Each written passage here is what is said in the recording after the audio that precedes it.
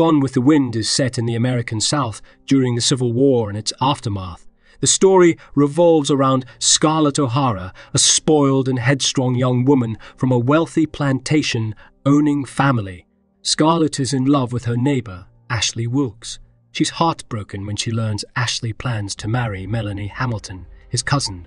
At a party at the Wilkes estate, Scarlett meets Rhett Butler, a charming but scandalous man. He's attracted to Scarlett, but she's too focused on Ashley to notice. The Civil War begins. Scarlett's life changes drastically. Her beloved home, Tara, is threatened. Many men, including Ashley, go off to fight. Scarlett is left to deal with the challenges of the home front. Despite the hardships, she's determined to keep Tara and rebuild her family's fortunes. Scarlett marries Melanie's brother, Charles Hamilton, on a whim. He dies soon after, leaving Scarlett a young widow with a baby boy. She moves to Atlanta to live with Melanie and her aunt's pity pat. There, she encounters Rhett again. Rhett is now running blockades, a dangerous but profitable venture. He's making a lot of money from the war. Atlanta becomes a key battleground. The city is under siege. Scarlett remains there, helping with the war effort and tending to wounded soldiers, including Ashley. Melanie becomes pregnant and gives birth during the chaos. Scarlett, Melanie, and the baby narrowly escape the burning city with Rhett's help, but Rhett leaves them to gin the Confederate army. The women make a perilous journey back to Tara. They find it in ruins. Scarlett's mother has died. Her father is broken mentally, and there's no food. Despite everything, Scarlett is determined to rebuild. She becomes the head of the family, taking on responsibility she'd never imagined. She becomes the head of the family, taking on response to stealing and other morally questionable acts to save her home. Scarlett marries her sister's beau, Frank Kennedy, for his money. With it, she starts a lumber business.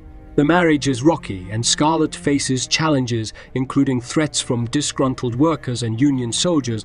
Rhett reappears in her life. Frank dies, and Scarlett, now even more resilient and hardened, marries Rhett. The two have a tumultuous relationship marked by passion and conflict. They have a daughter, Bonnie. Despite her marriages, Scarlett's heart still longs for Ashley.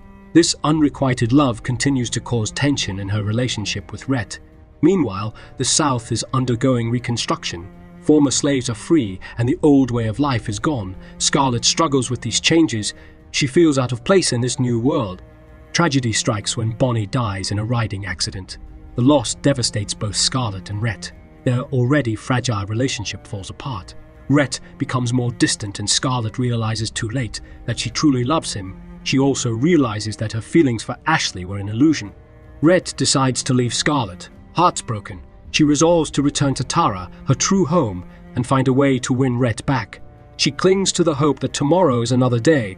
Through Gone with the Wind, we witness Scarlett's transformation from a naive, spoiled girl to a resilient, determined woman. The story captures the essence of the Old South, its fall, and the difficult rebirth that followed the Civil War. That wraps up another episode of our wonderful journey through books. We traveled page by page, chapter by chapter, discovering the magic that lies within each story. If you enjoyed this adventure and you can't wait to jump into our next book, be sure to follow us on Spotify so you never miss a story. Remember, each book opens a new world, and we're here to guide you through it, one summary at a time.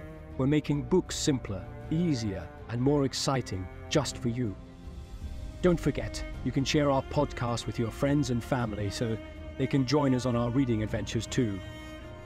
And until our next book-filled journey, keep reading, keep learning, and most importantly, keep dreaming. This is Redis, the podcast that brings books to life for everyone.